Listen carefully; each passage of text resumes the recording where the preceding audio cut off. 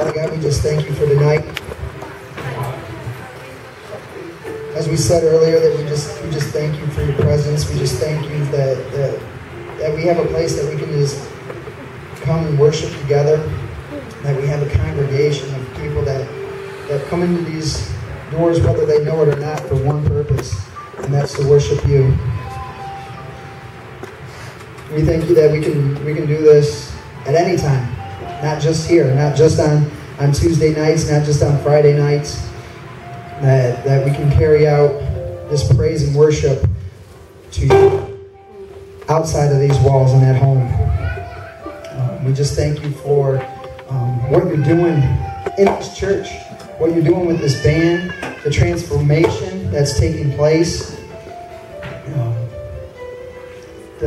just what's being put on Heather's heart, the abilities that you've given the entire band, Chaz, Ron, Brett, P-Bob, my wife. It's just an amazing thing, that the transformation that this church has taken on. And I thank you for where we've come from, where we're at, and where we're going. So we just ask that before we pray over the offering, I just pray over your word, that it touches the hearts of every single person in this place. Touches their hearts enough to where it just gives them that uncontrollable urge to share that word with somebody else outside of these walls. With friends, with family, with the people that we have the most difficult time reaching out to. That you just give us that courage to just open up our mouths. Because before we do, we have no idea what we're going to say. How do we share God's love with a family member that doesn't even want to give it the time of day? Well, all we got to do is open up our mouth, because God, you're going to fill it.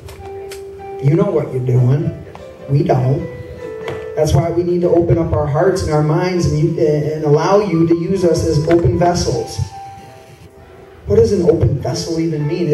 We are empty. We have no thoughts. We just open it up and allow you to fill it as much as you want. Overfill it.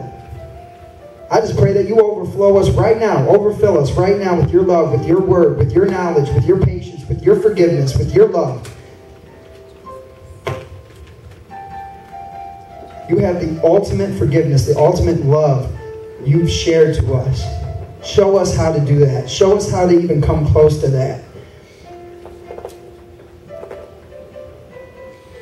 Lord, we just ask that you just bless this offering, that this money goes to wherever you want it to go. You show the leaders of this church where you need this money to go. You put that discernment in our hearts. I just ask that you put courage in every single heart here tonight to be able to give what you would have them to give. You know exactly how much they're able to give. You just open up their minds and their hearts to be able to receive what you're telling them to give. And I guarantee you guys that God is going to bless it. Not just to this church, but to you. He's going to bless it. Okay? So trust in him. I just ask that you just bless the word that's going to come out of Joe's mouth tonight. That it touches the hearts of every single person in this place. And we just ask this in Jesus' name. Amen. Amen.